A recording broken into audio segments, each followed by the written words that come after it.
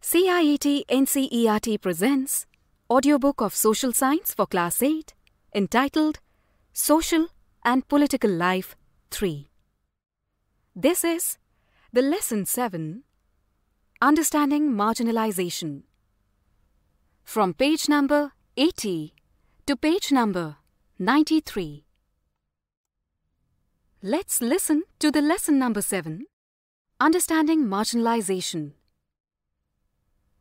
Page number 80. What does it mean to be socially marginalized? To be marginalized is to be forced to occupy the sides or fringes and thus not be at the center of things. This is something that some of you have probably experienced in the classroom or playground. If you're not like most people in your class, that is, if your taste in music or films is different, if your accent marks you out from others, if you're less chatty than others in your class, if you don't play the same sport that many of your classmates like, if you dress differently, the chances are that you will not be considered to be in by your peers. So, often you end up feeling that you're not with it, as if what you say, feel and think and how you act are not quite right or acceptable to others. As in the classroom, in the social environment too, groups of people or communities may have the experience of being excluded. Their marginalization can be because they speak a different language, follow different customs, or belong to a different religious group from the majority community. They may also feel marginalized because they are poor, considered to be of low social status, and viewed as being less human than others. Sometimes, marginalized groups are viewed with hostility and fear. The sense of difference and exclusion leads to communities not having access to resources and opportunities and in their inability to assert their rights.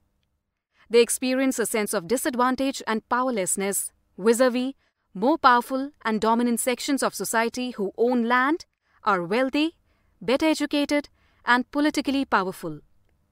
Thus, marginalization is seldom experienced in one sphere. Economic, social, cultural, and political factors work together to make certain groups in society feel marginalized. In this chapter, you will read about two communities that are considered to be socially marginalized in India today. Page number 81. Adivasis and Marginalization. An Adivasi family in Delhi, Soma and Helen are watching the Republic Day parade on TV with their grandfather. Oh, see, an Adivasi float. Dadu, why do they always show Adivasis as only dancing? Yes, don't they know anything else about us? The lives of Adivasis are very rich. Most people don't know that. When I was young, our village in Odisha was beautiful. We got everything we needed from the land and the forests around us. We in turn respected the land, the forest, the river. Suddenly we were told that the forest was not ours. Forest officials and contractors cut down large parts of it. If we protested, they beat us and then took us to court, where we did not have our lawyers and could not fight our cases. Then, how did you survive, Dadu? Many of us were forced to leave our homes and find seasonal work in nearby towns. Then, the company walas came. They said there was iron ore under our land. They wanted to mine it. They promised jobs and money if we sold our land to them. Some villagers were excited. Others said this would destroy our lives and we would get nothing. Some gave thumbprints, not realizing they were selling their lands off. Only a few were given token jobs, but most of us did not sell. Page number 82. Then they beat and threatened us till eventually everyone was forced to sell and abandon the land of their forefathers. They had the support of the authorities. Our whole way of living vanished overnight. Oh, Dadu, and our land, what? For our 30 acres, We got a little money from one contractor. I never saw most of my friends again. The money hardly lasted in the city. We had no means of livelihood anymore. We were all crammed into a tiny rented room. How we missed our carefree lives, the open spaces. After a few years, your father got a job in Delhi and we all moved here. Those were very difficult times. That is why both of you did not go to school for several years. I hated going back to school. We had missed so much of our studies and other children made fun of us.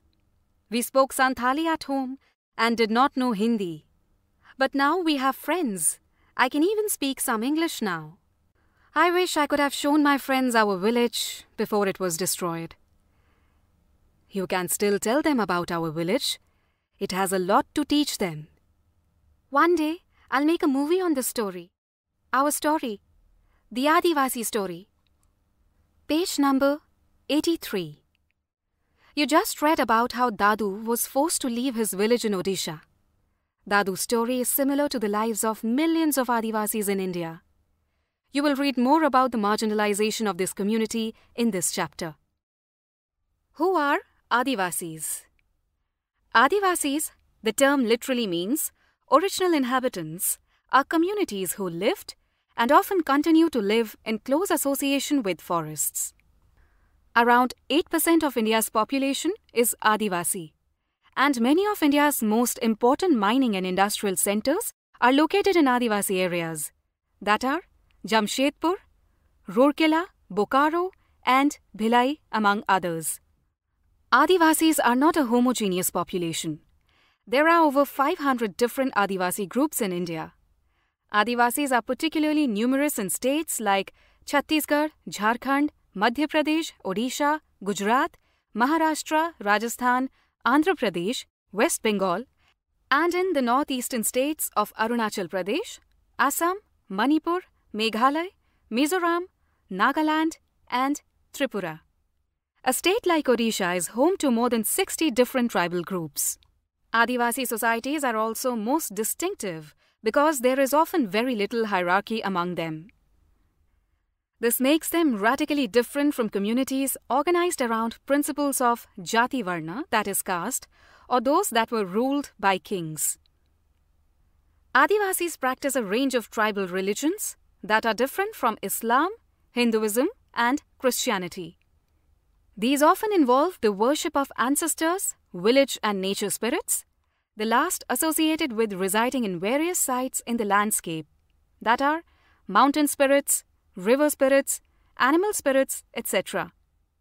The village spirits are often worshipped at specific sacred groves within the village boundary, while the ancestral ones are usually worshipped at home. Additionally, Adivasis have always been influenced by different surrounding religions like Shakti, Buddhist, Vaishnav, Bhakti, and Christianity. Simultaneously, Adivasi religions themselves have influenced dominant religions of the empires around them. For example, the Jagannath cult of Odisha and Shakti and Tantric traditions in Bengal and Assam. Explain at least 3 different reasons why groups may be marginalized. Why was Dadu forced to leave his village in Odisha? Tribals are also referred to as Adivasis. You may have heard the term scheduled tribes. Scheduled tribes is the term used for Adivasis used by the Indian government in various official documents. There is an official list of tribes. Scheduled tribes are often grouped together with scheduled castes in the category scheduled castes and scheduled tribes. In your own city or village, who would you think are the marginalized groups? Discuss. Can you name some Adivasi communities that live in your state? What languages do they speak? Do they live close to the forest? Do they migrate to other regions looking for work? Page number 84. During the 19th century, substantial numbers of Adivasis converted to Christianity, which has emerged as a very important religion in modern Adivasi history. Adivasis have their own languages, most of them radically different from and possibly as old as Sanskrit. which have often deeply influenced the formation of mainstream Indian languages, like Bengali. Santhali has the largest number of speakers and has a significant body of publications, including magazines on the internet or in e-zines. The above two images of tribal communities in their traditional costumes are often the only ways in which Adivasi communities are represented. This then leads us to think of them as being exotic or backward. Adivasis and stereotyping. In India, we usually showcase Adivasi communities in particular ways. Thus, during school functions or other official events, or in books and movies, Adivasis are invariably portrayed in very stereotypical ways, in colourful costumes, headgear, and through their dancing. Besides this, we seem to know very little about the realities of their lives. This often wrongly leads to people believing that they are exotic, primitive, and backward. Often Adivasis are blamed for their lack of advancement as they are believed to be resistant to change or new ideas. You will remember that you read in your Class 6 book how stereotyping particular communities can lead to people discriminating against such groups. Adivasis and development. As you have already read in your history textbook, forests were absolutely crucial to the development of all empires and settled civilizations in India. Metal ores like iron and copper and gold and silver, coal and diamonds, invaluable timber, most medicinal herbs, and animal products like wax, lac, honey, and animals themselves like elephants, the mainstay of imperial armies, all came from the forests. In addition, the continuation of life depended heavily on forests that help recharge many of India's rivers and, as is becoming clearer now, crucial to the availability and quality of our air and water. Page number 85. Forests covered the major part of our country till the 19th century, and the Adivasis had a deep knowledge of, access to, as well as control over most of these vast tracts, at least till the middle of the 19th century. This meant that they were not ruled by large states and empires. Instead, often empires heavily dependent on Adivasis for the crucial access to forest resources. This is radically contrary to our image of Adivasis today as somewhat marginal and powerless communities. In the pre-colonial world, they were traditionally ranged hunter-gatherers and nomads and lived by shifting agriculture and also cultivating in one place. Although these remain, for the past 200 years, Adivasis have been increasingly forced, through economic changes, forest policies, and political force applied by the state and private industry, to migrate to live as workers in plantations, at construction sites, in industries, and as domestic workers. For the first time in history, they do not control or have much direct access to the forest territories. From the 1830s onwards, Adivasis from Jharkhand and adjoining areas moved in very large numbers to various plantations in India and the world, Mauritius, the Caribbean, and even Australia. India's tea industry became possible with their labor in Assam. Today, there are 70 lakh Adivasis in Assam alone. The story of this migration is full of extreme hardship, torture, heartbreak, and death. For example, in the 19th century alone, 5 lakh Adivasis had perished in these migrations. The song below captures the hopes of the migrants and the reality they faced in Assam. Come, Minnie, let's go to Assam. Our country has so much suffering. The country of Assam, oh Minnie, has tea gardens full of greenery. The Sardar says, work, work. The Babu says, catch and bring them in. The Sahib says, I'll take off the skin of your back. Hey Jaduram, you deceived us by sending us to Assam. Source: Basu S. Jharkhand Movement, Ethnicity and Culture of Silence. What metals are important in present-day India? Why? Where do they come from? Are there Adivasi populations there? List 5 products that you see at home that come from the forest. By whom were the following demands being made on forest land? timber for construction of houses and railways, forest land for mining, forest land for agriculture by non-tribal people, reserved by government as wildlife parks.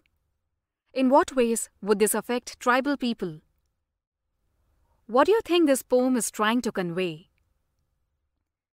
Page number 86. This is a photo of Niyamgiri Hill located in Kalahandi district of Odisha. This area is inhabited by Dongaria Korns, an Adivasi community. Niyamgiri is the sacred mountain of this community. A major aluminium company is planning to set up a mine and a refinery here which will displace this Adivasi community.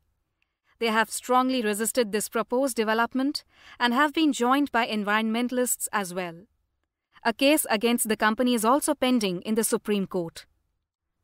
Forest lands have been cleared for timber and to get land for agriculture and industry. Adivasis have also lived in areas that are rich in minerals and other natural resources. These are taken over for mining and other large industrial projects. Powerful forces have often colluded to take over tribal land. Much of the time, the land is taken away forcefully and procedures are not followed. According to official figures, more than 50% of persons displaced due to mines and mining projects are tribals. Another recent survey report by organizations working among Adivasis shows that 79% of the persons displaced from the states of Andhra Pradesh, Chhattisgarh, Odisha and Jharkhand are tribals. Huge tracts of their lands have also gone under the waters of hundreds of dams that have been built in independent India. In the northeast, their lands remain highly militarized. India has 104 national parks covering 40,501 square kilometers and 543 wildlife sanctuaries covering 118,918 square kilometers. These are areas where tribals originally lived but were evicted from. When they continue to stay in these forests, they are termed encroachers. Losing their lands and access to the forest means that tribals lose their main sources of livelihood and food. Having gradually lost access to their traditional homelands, many Adivasis have migrated to cities in search of work, where they are employed for very low wages in local industries or at building or construction sites. They thus get caught in a cycle of poverty and deprivation. Adivasis use around 10,000 plant species. Approximately 8,000 species are used for medicinal purposes, 325 are used as pesticides, 425 as gums, resins and dyes, 550 as fibers, 3,500 are edible. This entire knowledge system gets wiped out when Adivasis lose their rights over forest lands. Page number 87. 45% of tribal groups in rural areas and 35% in urban areas live below the poverty line. This leads to deprivation in other areas. Many tribal children are malnourished. Literacy rates among tribals are also very low. When Adivasis are displaced from their lands, they lose much more than a source of income. They lose their traditions and customs, a way of living and being. They took our farming land. They left some houses. They took the cremation ground, temple, well and pond. How will we survive? Says Gobind Maran, who was displaced due to a refinery project in Odisha. As you have read, there exists an interconnectedness between the economic and social dimensions of tribal life. Destruction in one sphere naturally impacts the other. Often this process of dispossession and displacement can be painful and violent. In your opinion, why is it important that Adivasis should have a say in how their forests and forest lands are used? Minorities and marginalization. In Unit 1, you read that the Constitution provides safeguards to religious and linguistic minorities as a part of our fundamental rights. Why do you think these minority groups have been provided these safeguards? The term minority is most commonly used to refer to communities that are numerically small in relation to the rest of the population. However, it is a concept that goes well beyond numbers. It encompasses issues of power, access to resources, and has social and cultural dimensions. As you read in Unit 1, the Indian Constitution recognized that the culture of the majority influences the way in which society and government might express themselves. In such cases, size can be a disadvantage and can lead to the marginalization of relatively smaller communities. Thus, safeguards are needed to protect minority communities against the possibility of being culturally dominated by the majority. They also protect them against any discrimination and disadvantage that they may face. Given certain conditions, communities that are small in number relative to the rest of society may feel insecure about their lives, assets, and well-being. Page number 88. This sense of insecurity may get accentuated if the relations between the minority and majority communities are fraught. The Constitution provides these safeguards because it is committed to protecting India's cultural diversity and promoting equality as well as justice. As you have already read in Chapter 5, the judiciary plays a crucial role in upholding the law and enforcing fundamental rights. Every citizen of India can approach the courts if they believe their fundamental rights have been violated. Now let us understand marginalization in the context of the Muslim community. Muslims and marginalization. According to 2011 census, Muslims are 14.2% of India's population and are considered to be a marginalized community in India today because in comparison to other communities, they have over the years been deprived of the benefits of socio-economic development. The data in the three tables below, derived from different sources, indicate the situation of the Muslim community with regard to basic amenities, literacy, and public employment. Read the tables below. What do you think these tables tell us about the socio-economic status of the Muslim community? 1. Access to basic amenities, 2008 to 2009. Religious community, Hindu, Pakka house, 65.4. Electricity, 75.2. Tap water, 43.7. Religious community, Muslim, Pakka house, 63.8. Electricity, 67.5. Tap water, 35.8. Religious community, Christian, Pakka house, 69.3. Electricity, 86.2. Tap water, 48.0. Religious community, Sikh, Pakka house, 91.3. Electricity, 96.0. Tap water, 49.3. Which of these communities have the most and the least access to basic amenities? Page number 89. 2. Literacy rate by religion, 2011. Percentages. All, 74. Hindus, 63. Muslims, 57. Christians, 74. Sikhs, 67. Buddhists, 71. Jains, 86. Which of these communities have the highest and the lowest literacy rate? 3.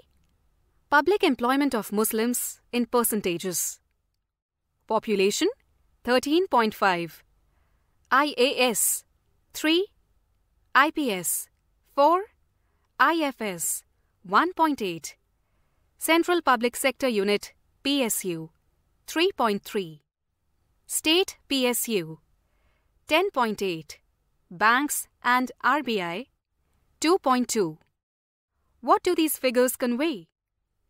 Recognizing that Muslims in India were lagging behind in terms of various development indicators, the government set up a high-level committee in 2005. Chaired by Justice Rajinder Sachar, the committee examined the social, economic, and educational status of the Muslim community in India. The report discusses in detail the marginalization of this community. It suggests that on a range of social, economic, and educational indicators, The situation of the Muslim community is comparable to that of other marginalized communities like scheduled castes and scheduled tribes. For example, according to the report, the average years of schooling for Muslim children between the ages of 7 to 16 is much lower than that of other socio-religious communities, as on page number 56. Economic and social marginalization experienced by Muslims has other dimensions as well. Like other minorities, Muslim customs and practices are sometimes quite distinct from what is seen as the mainstream. Read the data related to schooling provided by the Sachar Committee report. 25% of Muslim children in the 6 to 14-year age group have either never been enrolled in school or have dropped out. This percentage is much higher than that of any socio-religious community, as on page number 58. Do you think special measures are required to address this situation? Page number 90. Some, not all, Muslims may wear a burqa, sport a long beard, wear a fez, and these become ways to identify all Muslims. Because of this, they tend to be identified differently, and some people think they are not like the rest of us. Often this becomes an excuse to treat them unfairly and discriminate against them. Do you remember reading in your Class 7 book about how the Ansaris were finding it difficult to rent a house? The social marginalization of Muslims in some instances has led them to migrating from the places where they have lived, often leading to the ghettoization of the community. Sometimes this prejudice leads to hatred and violence. I live in a Muslim-dominated area. Some days back during Ramzan, there was some disturbance that started taking a communal outlook. My brother and I had gone for an iftar party in the neighborhood and were dressed in traditional clothes, that is sherwani and salwar kameez respectively. On returning home, my brother and I were asked to change our clothes to jeans and t-shirt. Now, when everything is fine, I wonder what was the reason that we were asked to change our clothes and why I didn't find it odd. Were our clothes giving away our identity? And is that identity linked to all kinds of fears and discrimination? An essay by Annie A. Faruqi. The above essay has been written by a child around your age. What do you think she is trying to convey? In the above section of this chapter, we saw how in the case of the Muslim community there is a link between economic and social marginalization. Earlier in this chapter, you read about the situation of Adivasis. In your Class 7 book, you read about the unequal status of women in India.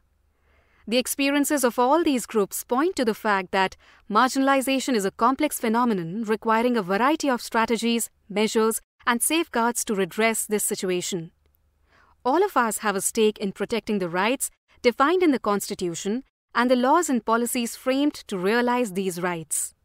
Without these, we will never be able to protect the diversity that makes our country unique, nor realize the state's commitment to promote equality for all. The above was page number 90. Page number 91. Conclusion. In this chapter, we have tried to understand what it means to be a marginalized community. We have tried to look at this through the experiences of different marginalized communities. There are different reasons for each of these communities being marginalized. Each experiences marginalization in different ways. We have also seen that marginalization is linked to experiencing disadvantage, prejudice, and powerlessness. In India, there are several more marginalized communities like Dalits, of whom you will read more in the next chapter. Marginalization results in having a low social status and not having equal access to education and other resources. Yet, the lives of marginalized people can and do change. Thus, no one is marginalized all the time in exactly the same way. If we go back to the two examples of marginalization we have discussed, we will see that each of these groups has a long history of struggle and resistance. Marginalized communities want to maintain their cultural distinctiveness while having access to rights, development, and other opportunities. In the next chapter, we will read about how different groups have confronted marginalization. The Sachar Committee report also debunked other prevalent myths about Muslims. It is commonly believed that the Muslims prefer to send their children to madrasas.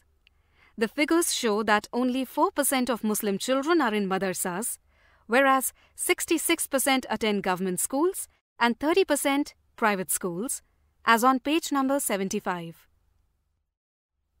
Page number 92. Exercises. 1. Write in your own words 2 or more sentences of what you understand by the word marginalization. 2. List 2 reasons why Adivasis are becoming increasingly marginalized. 3. Write 1 reason why you think the Constitution's safeguards to protect minority communities are very important. 4. Reread the section on minorities and marginalization. What do you understand by the term minority? 5. You are participating in a debate where you have to provide reasons to support the following statement. Muslims are a marginalized community. Using the data provided in this chapter, list 2 reasons that you would give. 6. Imagine that you are watching the Republic Day parade on TV with a friend and she remarks, "Look at these tribals, they look so exotic and they seem to be dancing all the time." List 3 things that you would tell her about the lives of Adivasis in India. 7. In the storyboard, you read about how Helen hopes to make a movie on the Adivasi story. Can you help her by developing a short story on Adivasis? 8. Would you agree with the statement that economic marginalization and social marginalization are interlinked? Why? Page number 93. Glossary. Hierarchy. A graded system or arrangement of persons or things.